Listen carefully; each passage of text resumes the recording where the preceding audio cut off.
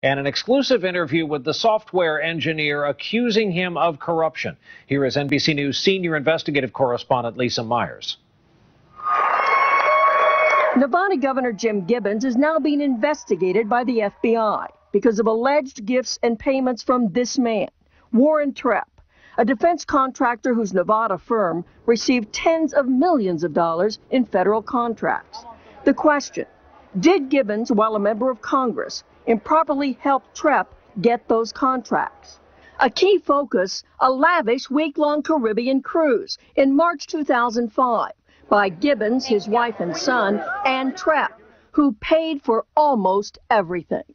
I want the public to know what really went on. Software designer Dennis Montgomery was also on that cruise. He says his former business partner Trepp chartered this 727 to fly guests on the trip and picked up the tab for penthouse rooms and plenty of parties. And Montgomery tells NBC News he saw Trepp pass money to the congressman. He gave him casino chips and cash. How much? Close to $100,000. Montgomery provided NBC with hundreds of emails, he says, from Trepp's computer. Days before the cruise, Trepp's wife emails her husband, "Please don't forget to bring the money you promised Jim and Dawn on the trip."